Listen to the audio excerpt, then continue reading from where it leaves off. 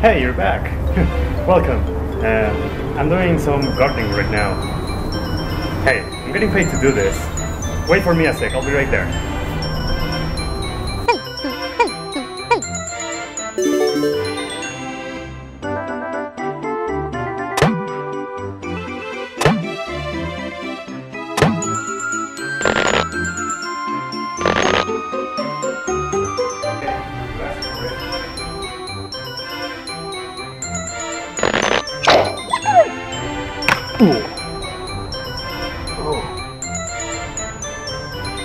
What do we got ourselves here? Pikmin for the Nintendo GameCube.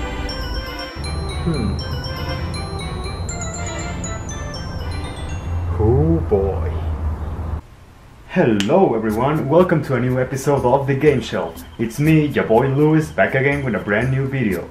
As you could say, I've pulled a little surprise back there, and the little surprise goes by the name of Pikmin. Pikmin, a series conceived by the legendary Shigeru Miyamoto himself. Its life began as a tech demo called Super Mario 128, unveiled back at Space World 2000. A tech demo created with the objective of showing the capabilities of the Nintendo GameCube. This was done by having over 100 AIs on screen at once.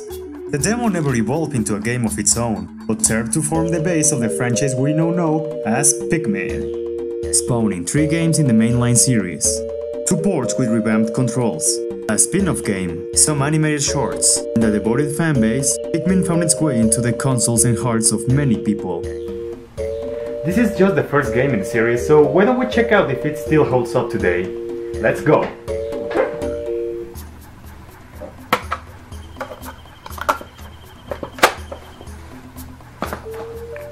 Man, this guy sure has seen a lot of battles. Our story begins in the dark depths of outer space, where we witness the sign of a lone spaceship. Piloting it, it's the hero of our story, Captain Olimar, a hard-working employee who is on his way to enjoy a relaxing vacation. This is only shown in the manual, by the way. But man, whatever his destination is, I really hope he has a relaxing vacation. Okay, maybe he won't. Damn. Having miraculously survived the crash, Olimar wakes up, just to find out his ship has been totally wrecked, with 30 of its important components getting lost. And to add more insult to injury, his life support system only allows him to withstand the toxicity of the planet for 30 days, and must repair the SS Dolphin, that is the name of the ship by the way, before he kicks the space buckets. In just a matter of seconds, Olimar finds a strange hive-looking thingy, which he calls the Onion. The Onion expels one peculiar seed, and after one big pull the seed is revealed to be a Pikmin, a plant-looking life form which seems to be quite fond of Olimar, as it would follow him around, and obey any of his orders without hesitation. The Pikmin carries a round-shaped thing you find called a pellet to the Onion, which in turn produces more seeds, which in turn produces more Pikmin, which in turn carry more pellets, which in turn... Okay, you get the drill.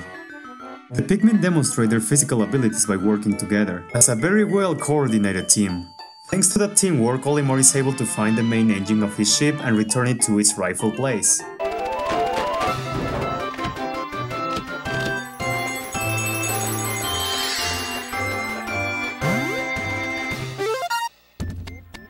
Since the planet's predators become extremely violent once night falls, Olimar boards his ship to spend the night on the surface. The next morning, Olimar visits a new area called the Forest of Hope. And once you set foot on that place, your countdown truly starts to move. What you do at this point? It's all up to you.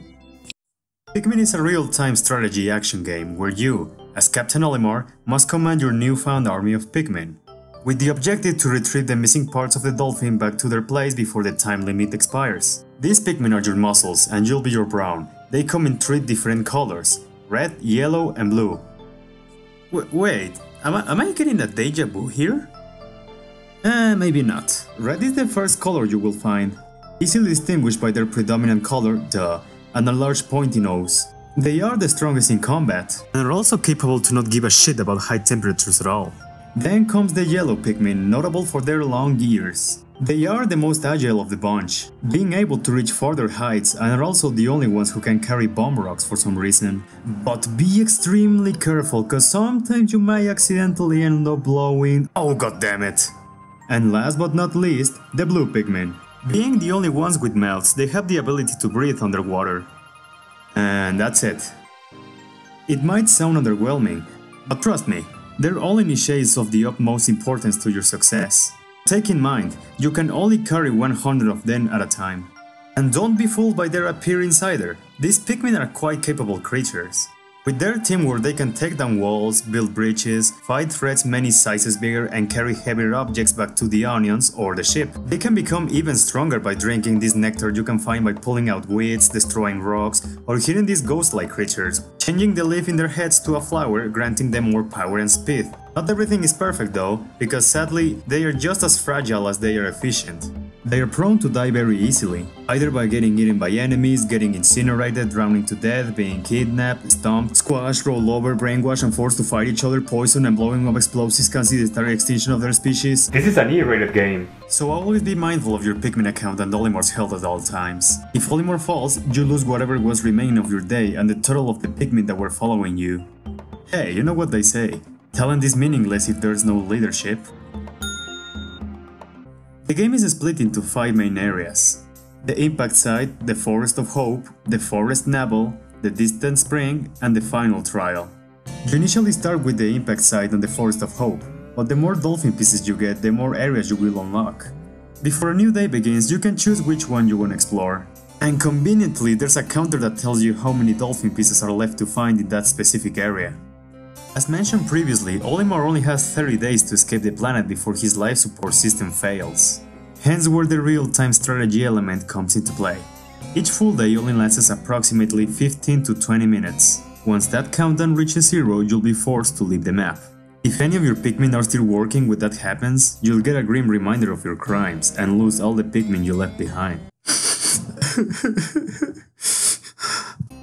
You do not require to gather every single piece to save Olimar, but naturally in doing so will grant you the best out of 3 endings. To reach this goal, multitask is recommended for some efficiency. For example, you can leave some Pikmin building a bridge while you take another group to explore or gather pieces. And do not worry, a jingle always plays whenever a task is finished, so keep that in mind. Haha, great work Adam! That corpse looks really good, Sebastian. Oh, be right back. Nice! Gathering the spaceship's parts won't be an easy task though. As your bigger threat, nature itself will be there to add some spice to your adventure.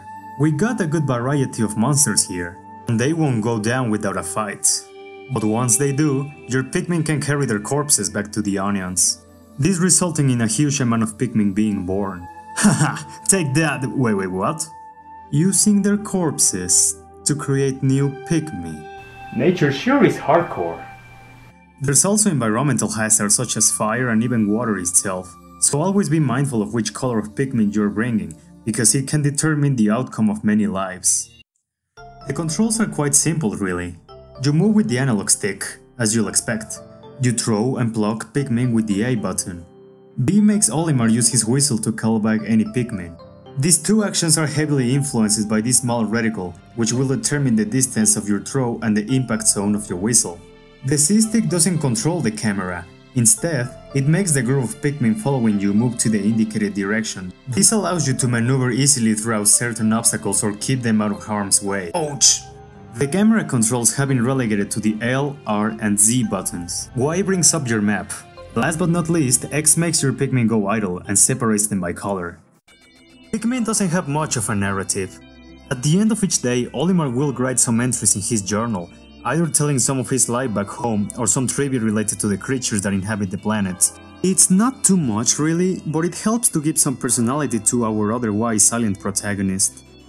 Visually, Pikmin goes for a more natural art style with very detailed environments that go towards a more realistic approach, mixing it with some cartoonish wildlife.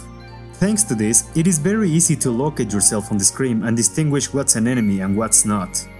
To fit with the main theme, Pikmin delivers a soundtrack that I can only describe as serene, calm and elegant. One moment you'll find yourself in a forest playing relaxing music. Other times you'll be in a cave area accompanied by this song that has this tone of mystery. And in other occasions you might be surprised and oh my god. Once your day count reaches 0, you'll be forced into either the neutral or the bad ending. But if you manage to gather all 30 dolphin pieces, you will get the best ending, where Olimar gives his final, not so final, farewells to the Pikmin, and leaves to go back home, ending the game. After whatever ending you get, you'll be given a final score so you can see how well you did in your playthrough, and how much is the weight of the many lives that you'll be carrying for the rest of your life thanks to your terrible leadership. And with that, Pikmin is over. Not quite. After beating the game, you unlock Challenge Mode, a mode where you must grow as many Pikmin as you can in one day. There's less visibility, different enemies, and an overabundance of not so necessary bomb rocks. Oh goddammit! At the end of the day, this mode serves no other purpose than being a minor distraction.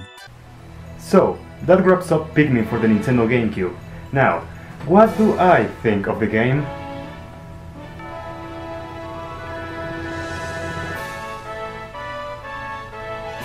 Pikmin is a very fun and interesting video game. I don't think I've ever played something similar like that before.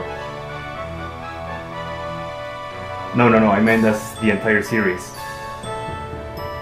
Let's proceed. It's a game that challenges your time management skills and also the multitasking. Regardless of its friendly appearance, it's not a cakewalk by any means, and it knows how to deal pressure into you thanks to its strict time limit and rough enemies. Oh my god. It might have aged in some areas. Sometimes the Pikmin trip for no reason. Other times they might do something you didn't want them to do. What are you doing? And in other circumstances, I feel like the whistle doesn't work on the first try. The control scheme is not terrible, but it lacks in comparison to the Wii version. Also, people tend to criticize how short this game is. And I don't blame them. You can beat this game maximum in 8 or 9 hours. I can see where they're going, but I believe this encourages the player to try different playthroughs. Thanks to the score screen you get in the ending, it also gives you a good incentive to try to beat your scores. Even if the game is short, it has a good amount of replay value. In the end, Pikmin is a really colorful, unique and imaginative game, and definitely worth your time. What was that? You said I mentioned a Wii version? Oh, that's right, yeah, that. Yeah, it actually got a re-release on the Nintendo Wii, and it has a new control scheme, it has widescreen support, and you can also rewind your progress to any date you like. Why didn't I talk about it until now? Well, I kinda cannot review what I don't have. Oops.